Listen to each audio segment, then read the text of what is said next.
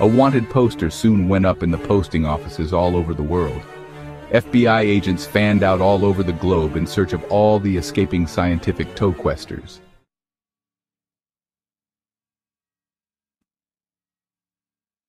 "Wait, hold it," said Graybeard into a deadline. "The mermaid, mate, and I don't even have a boat." Graybeard was testing his new scuba diving equipment after taking a long walk off a short pier, waiting for his ship to come in that would take him way out onto the Great Barrier Reef, where he would continue to investigate life under the sea and post some more of his findings. He had just discovered a mermaid swimming toward him below, while a dark fate was arriving above.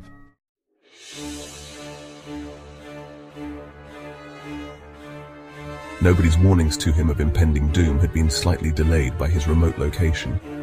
However, Graybeard's waterproof mobile phone soon rang underwater, and he listened amazed as instructions were given to proceed to the ninja base across the bay, ending with "Hurry, mate," and then click.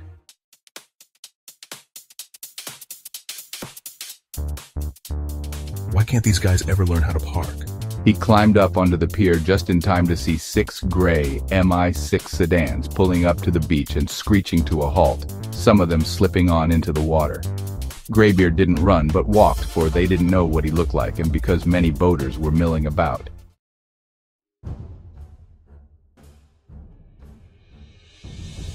He calmly grabbed a beer from someone's boat, took off some of his diving equipment, and looked around for the fastest boat that he could steal or borrow forever. Why did I get involved with this tow stuff, already knowing that he had had to since it was the most ultimate quest of all? The Holy Grail. We are the Knights of the Temporal. He picked up his pace when he saw the agents swarming onto the pier and checking everyone out. They must have Google unearthed me, he surmised. "Excuse me," Graybeard said politely as he bumped someone off their speedboat. "It's life or life in confinement." He puttered away slowly, but MI6 suspected him because he looked like James Bond, and so they all ran to the end of the pier, wildly firing tranquilizer darts.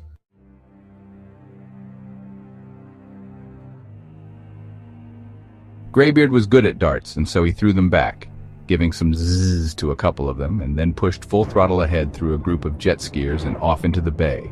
It's gray against gray, he decided. MI6 was unloading something gray and floatable. He looked back after a while, only to see 6 MI6 high-speed gray powerboats pursuing him. I'm no match for these, although I do have a lead, but to where? He was hitting the speed bumps of the waves and driving as reckless as the boat safety course had told him not to, and was nearly blinded by the spray, but then remembered that he still had his goggles on. They'll never torture the toe out of me, but if they tickle my foot, I may have to die laughing. After some time, they began closing in on him with no land in sight, and so his whole life of informational posts began to pass before his eyes.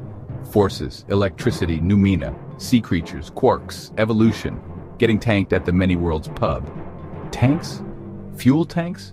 A huge ocean liner had just come over the horizon at full speed, but Graybeard doubted he could get to it for any assistance, for his unrelenting shadows were inexorably approaching, much as the night follows the day, now but a kilometer behind. Thanks for the memories, everyone, he sighed. As they drew near, Graybeard jettisoned 3/4 of his fuel and shot a flare into both the inflammable and flammable stuff at just the right moment, causing a ruckus and disabling 2 of the boats.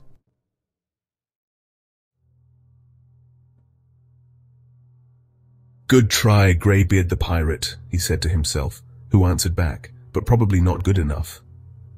A bit of time had been saved while 2 agents were being rescued by the other MI6 boats, but it was only going to prolong his agony and delay for but a short while their ecstasy of capturing him. Back at full speed for 6 more kilometers, but with his fuel now getting low, Graybeard felt the exhilaration of his last hurrah on this earth as the feds were closing in on him again. The ocean liner was approaching very close, but there would be no time for him to sneak aboard unobserved. Not even Tom Clancy could save him now. This is it, he thought, die or die. Ready to protect the tow at any or all cost, Graybeard steered his boat with a last-minute adjustment toward a head-on collision with the ocean liner, and then lay down in the front of the boat. The ocean liner struck Graybeard's boat amidships, breaking it in 2, accompanied by a huge fireball explosion of the rear portion that the amazed MI6 agents took as his epitaph.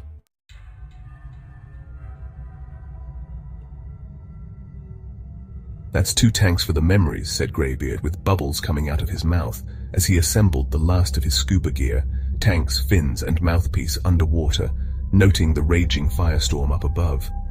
He swam on, 30 feet submerged, for a kilometer or 2 to vacate the area, then sat down on the bottom of the sea and drank an amber fluid. Beer, in English. Here's to the toe. May it never fall into the wrong hands.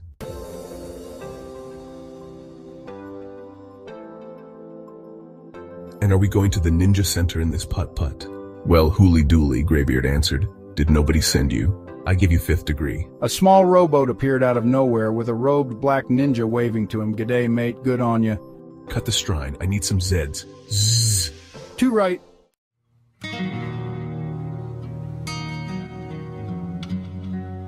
Tom Clancy wished them well, and they rowed toward the ninja outpost. No man look for rowboat and no man be island, said the 5th degree Grandmaster. Whatever you say, PhD. Darkness fell as they entered the training ground, and Graybeard was going to sleep well, dreaming of fish women. Eye test time, Graybeard, said the 9th degree Grandmaster.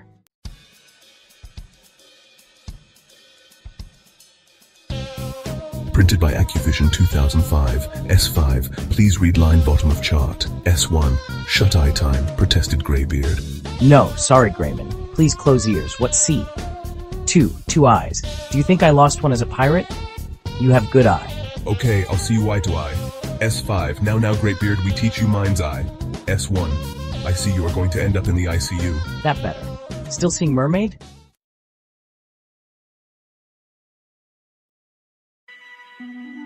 We broke up, finished, due to my imminent death. Befriend. We teach you seeing in dark. I already have X-ray vision, and hey, why is your underwear so ragged? What if you have to go to the hospital, like real soon? You find sight full of seaweed, but good eye too. I give you 4 eyes. 2 eyes.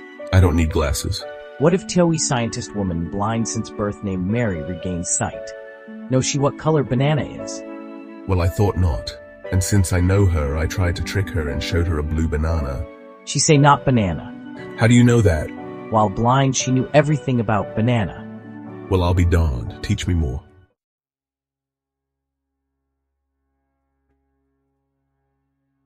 See you, woman on moon. See you later.